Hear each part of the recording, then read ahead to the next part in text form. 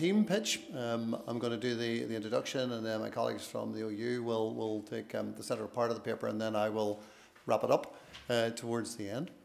As a preamble to the presentation, I think it's important to just emphasize and for us to recognize that entrepreneurship education across the education sectors, each of the levels, is important. Research which we cite in the paper undertaken by BIS fairly much draws attention to the fact that it improves or increases the quality and quantity of individuals engaging in this particular activity. And it has a very definite contribution to economic development and community development. So we want to recognize the importance of this within the context of social enterprise. And one of the points that also came across in the earlier presentations was, my colleague Professor Mason, was this idea about widening participation. And I think that's something which we will want to take out or bring out in our paper. Now, hopefully I'm going to do this correctly. Excellent. So I suppose another issue that I will refer to again is also the development of quality assessments. QAA has been particularly significant in terms of determining standards for entrepreneurship education. And the Institute of Small Business and Entrepreneurship, among others, were very active, colleagues from these institutes were very active in actually bringing forward these standards.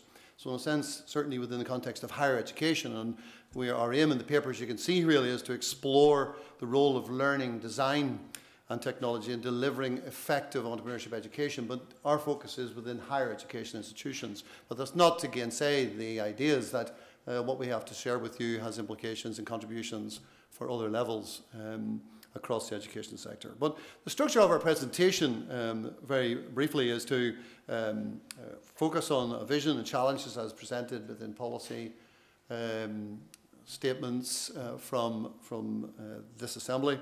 My colleagues then will look at it from the point of view of the Open University's work in learning, design and technology, and then I'll hopefully have time to wrap it up. I should probably take this opportunity to thank my friend James Stewart here for helping me dredge through all the material that was available in terms of policy documents, and a lot of them are cited as footnotes, so hopefully that will help.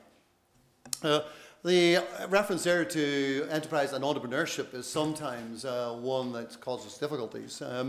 Within the QAA document, the reference is oftentimes we use enterprise or entrepreneurship in pretty much similar contexts, although some people will separate them out and talk about enterprising people, but then use entrepreneurship as a reference to venturing, new venturing, for example.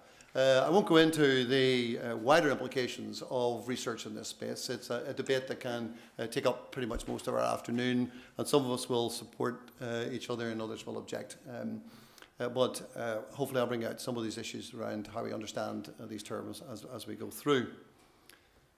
Probably, I'll look now just at these issues around vision. I think this particular quote captured some very important issues for us whenever we started looking at some of the policy statements that came from this assembly.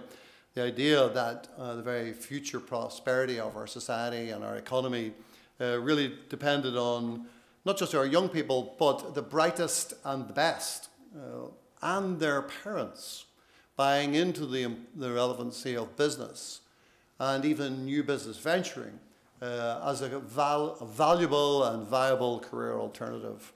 I mean, Northern Ireland has been, in many respects, characterised by that temptation for many of our graduates to look for secure jobs within the professions, the medical profession, solicitors, accountancy. So this is a default position. And parents, you can imagine, who have invested an incredible amount, not just in terms of emotional capital, but presumably financial capital, they're keen to see that their investment is not squandered or risked.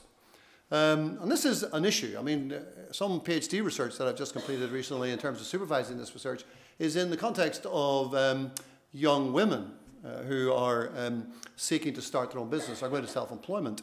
And the reaction of their parents to their ambitions is both startling and alarming. And in many respects we recognise, and research recognises that women, of course, intersectionality theory recognises that women face a sort of a double bind here, but to have your parents not in your corner, I guess, is going to be in some respects a restraint. So you can see how that quote, I think, is particularly relevant in this particular context, and we're keen to to understand that as a contextual issue. So we're talking about then creating a culture and environment in Northern Ireland by which it might prosper, or as a consequence it might prosper by using its knowledge, its skills, its capacity. I'm drawing really from the Regional Innovation Strategy document there. And the emphasis is very much on research and development and innovation. And I think it's useful for us to recognise, and indeed in some of the documentation that is brought forward, some of the documentation that's brought forward in our comments, and that it refers to the successful generation and exploitation of new ideas is the interpretation of what innovation is within the regional innovation strategy. So it's, first of all, focusing on innovation and R&D, and it's absolutely focusing on this idea of exploitation of that innovation. And certainly our universities, and indeed universities throughout the UK, are very active in exploiting the outcomes or outputs of our innovation. And one particular strategy, probably the most popular one, is to actually leverage value by introducing that technology to third parties who themselves take it perhaps to Palo Alto in California or to Frankfurt in Germany and leverage value from it. My concern is that we're not getting the value of that here in Northern Ireland. We get the royalties in our universities, of course, but that's not quite the same as far as I would suggest anyway. It's also important, a point that I picked up from the material was that we are providing an additional 300 PhD positions. Just take that as one little item from material that I picked up from James and his colleagues, and that was particularly useful. And by 2020, the ambition of some 1,000 PhDs, I guess, across the universities here, which is particularly important. But we need to really see the development of entrepreneurship education really within our science, engineering, and technology faculties. I mean, this is really where we're more likely to get the ideas that are going to change the world to come from. But we need to also explore ways in which, and again, I'm beginning to hopefully hint at a distinction here, we need to develop the entrepreneurial potential of graduates and undergraduates in these science, engineering, and technology faculties, and indeed beyond, which brings us into this idea of a lifelong learning commitment, that it's not over just because you've done the PhD.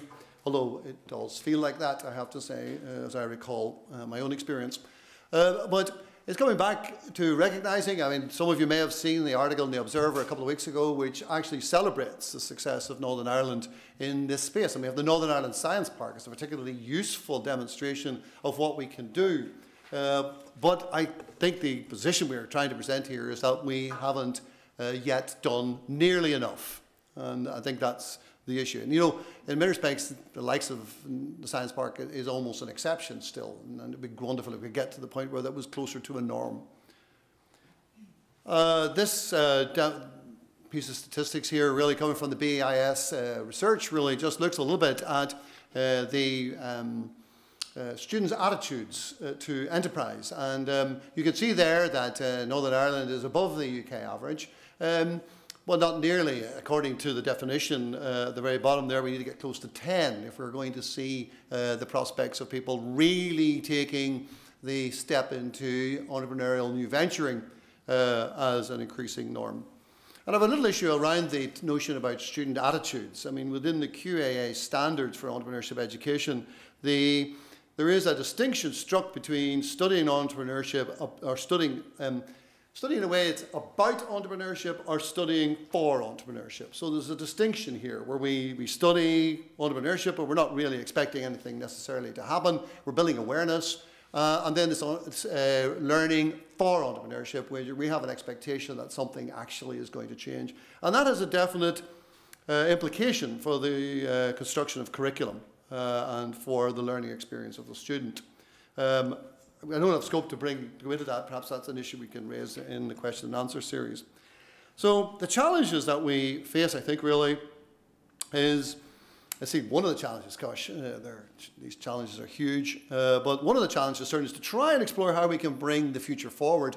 And there's enough research, some research I've done myself with colleagues at the University of Edinburgh, literally look at the fact that, you know, our average entrepreneurial new venture coming out of university, going through an entrepreneurial apprenticeship, might be in his or her mid-30s. before they finally decide that they need or want to actually do something for themselves.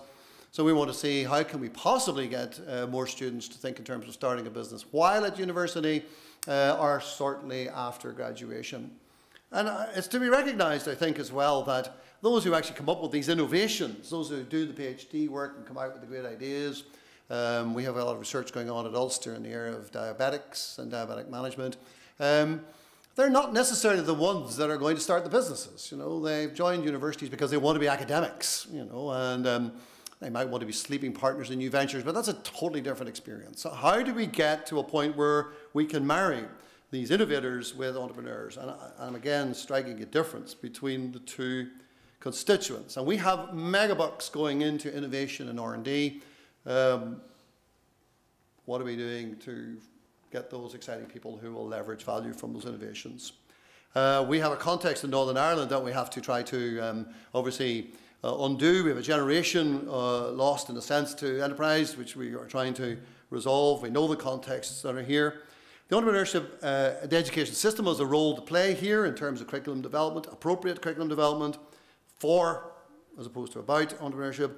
And we need to build at the university business interface. So those are issues that are important here. So we're moving towards increasing, we want to move towards increasing the numbers of students starting businesses. It's all about widening that participation, and that brings us towards the idea of learning design and technologies. And I'd like to ask my colleague, Richard Blundel, just to take it from there.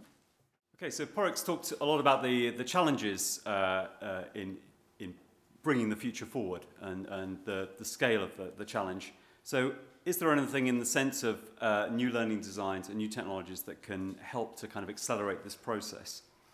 We're going to give a few examples here, just as suggestions really of ways this might be achieved. So there's a graph here which I'm not sure everyone will be able to see, but just to explain, this is some data. I'm using Open University examples here, not simply to blow our own trumpet, but just to give illustrations of things that other universities are doing too. This is iTunes U, the Apple site, and the Open University, along with other universities, has been involved in this iTunes U, providing university materials on this site that can be freely downloaded. The OU started in 2008 at the left-hand side there, so with no downloads, and you'll see the figures in 2013 are approaching 70 million downloads. So it just gives you an indication of the scale that can be achieved using technologies that simply weren't available a few years ago. Now that sounds impressive. There's also YouTube, again, which we kind of assume it's kind of been there for years, but actually, again, quite a recent thing. But the YouTube channels that our university and other universities have are also another source of this kind of material. So that's great. It's really exciting, but it really is not enough. Just getting this sort of transmissive type of education, sort of sending materials down the line, is impressive, but it won't transform the lives of individuals. So what else can technology do? Well, other recent technologies, got my slightly out-of-date example here, would be smartphones. So as well as online education being provided through your PC or laptop, obviously with a smartphone, I see someone's photographing us at the moment, with his smartphone, you can turn what was a device for one type of communication into a learning device that you can take anywhere with you. And I think I was watching last night on television, I think there was a meeting actually in this room possibly, involving young people and their use of smartphones and tablets, actually in the sense of protecting their use. But it just indicates that this is such a prevalent technology now. And so this really does open up new learning opportunities, because if people have got their smartphone everywhere, when they're at work, when they're at school, when they're with their friends, there's all sorts of new opportunities that simply weren't there before. So I'm just going to conclude my section with just an example of what in the OU we call a learning journey, and just how maybe people could be taken along a path towards, in the case of our topic today, an engagement with entrepreneurship. So just by happy coincidence, this is an example that's kind of live at the moment. There's a TV program on BBC4 currently. The second episode of 3 was on last night. It's called Hidden Histories, Britain's Oldest Family Businesses. And I happen to have been the academic advisor to the program, so I'm, again, just sort of promoting our cause. But this is for a really quite a wide audience, a television program where people are taken through the lives of the histories of their businesses.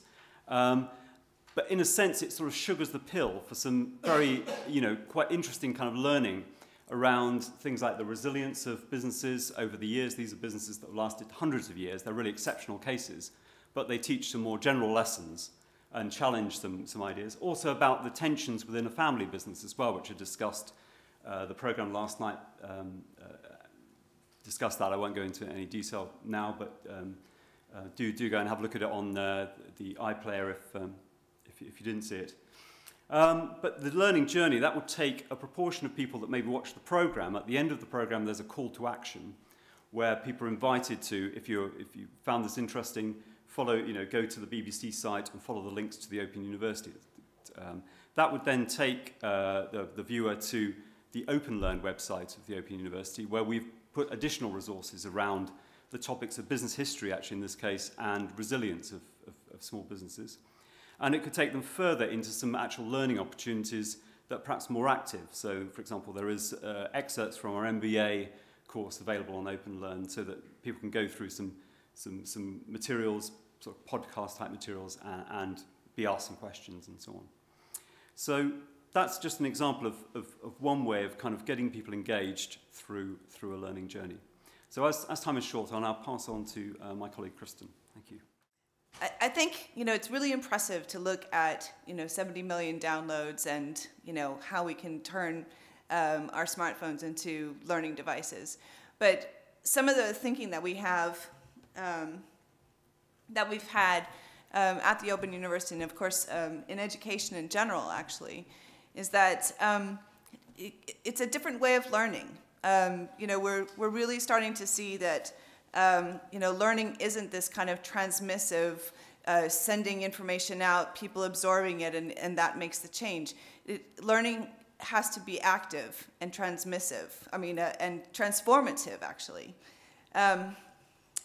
In some ways, it's providing that kind of sandbox, that safe area for children, adults, adult learners, and other students to be able to try things out, to test them out, and then really develop that kind of risk attitude that lets them take advantage of the innovations that are happening. I just wanted to quickly go to some of these ideas here that embody some of what we have as kind of the fundamentals of the learning design behind what we do. One is that it's experiential, and that's that active learning of allowing someone to test it out, whether it's through a role play within a classroom or whether it's something that they're actually doing in practice. It's something that someone is learning, they're putting it into practice, they're testing it out. So it's not just something that they read in a book and that's the learning. They're actually getting to see how it's relevant to the context that they're learning about. Another is that I think this captures maybe something that Teresa was saying about the little c, that you're trying to engender some discussion and activity around creativity, that's a really big part of it, particularly when we're talking about entrepreneurial learning.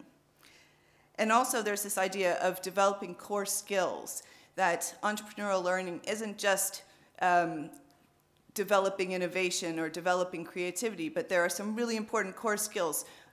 Some of what Pauric was saying about education for enterprise. And then also there's virtual learning spaces, these online learning spaces that you can have then that bring people together, that bring that network of peers together to learn together. So I have a short little scenario that I'd like to run through that might help to show you and illustrate what we're talking about. So Jenny is a researcher at a local university, and she's developed a new type of solar cell. And her supervisor What she really wants to do, she's been doing a lot of really good research, but she hasn't really understood the practical implications of that. What are the, how can you actually take this to market? What are the commercial ways that this can have an impact in the community? So her supervisor asks her to, or suggests for her to take an enterprise creation course that they have at the university in the business school. And she joins this course. It's a blended course, so part of it is in the classroom, but a lot of it is online, and it's developed so that she'll have access to people all over the world. So there are some, and as she joins the course, she realizes that there are a lot of like-minded students in the course, but they all have different experiences. They're not all in maths and technology, for example. And so she's interacting with people that have many, many different experiences. Some of the key features of the course then are one is an online forum where they have guest entrepreneurs, not only from the local community, but from countries all around the world coming in to discuss with the students different ideas that they have, experiences that they have in starting businesses and so forth. And so it's not just the classroom or the virtual classroom, but they're really getting contact with what's going on in the world. Through that, she learns that there's a local cluster of sustainable technology businesses, and she makes that link beyond the course to networks inside her local community. There's also a virtual new venture challenge, kind of like an online Dragon's Den, and that activity is part of the assessment for the course. And together she works with other students in the course to develop an app for people to manage their electricity at home. And so there she realizes that the people, the community, the local community, the users of this technology all have to be involved in the development process. The group tests their idea through the enterprise development process and all of them learn that they can take these risks, that they can make mistakes, and learn some solutions for solving them. There's this cross-fertilization in the group because she's working with people from different backgrounds. And in the process, she also builds core skills in presentation, business acumen, how to develop a business plan, how to involve other stakeholders in the development process. And she realizes that this is something that she could actually do, that she could actually take her idea and put it into practice. The course also includes a digital storytelling element where people that the professor knows in different countries around the world have created videos that they tell their story about how they developed a business. And so she watches a video of a Hungarian who's taken an idea for a sustainable water filtration system and has worked with his local community to develop it. It got a view from the EU, and so they now have a grant and they're developing it across. And she realizes that there's an even broader network that she could get in contact with. And so through this process of this one course, she's actually realized that there's an opportunity and a network and a community that she can work with, and then that learning is actually social, that it's not just her in her area, with her solar cell working, but that taking this to fruition is a social process. So really, I mean, just as a quick roundup, it's thinking about how we engage people in active learning. And the digital technology allows this, it affords it, but it's not the be-all and end-all. It's really how you design that learning to allow it to be contextualized for students and collaborate and allow them to collaborate with others. It's understanding that there are many different entry points in learning, and it's not just a degree that you take and then become, enter a profession, that we're continuously learning and that there are different opportunities to do so. And finally, that there are many different types of learning, and that you can design education programs and the learning journey to allow people to take advantage of those as well. So I'll hand back to Pauric to talk about some implications. At the University of Ulster, we've launched, in terms of our technology support, a business launch pad and an open Ulster knowledge portal as it tunes into some of the stuff that's been spoken about so far. We hope that we've gone some way to give you some insights to the work that's going on here, in terms of using technology to widen access as far as enterprise education as learning goes, that there's real potential for more. We haven't done half enough yet. There's a need for greater focus or emphasis and understanding that there's innovation, but there's also entrepreneurship, that there are stakeholders, not just universities, but business and policymakers, that we need to understand how people learn and adapt technology to help us in the process of individuals' processes of learning.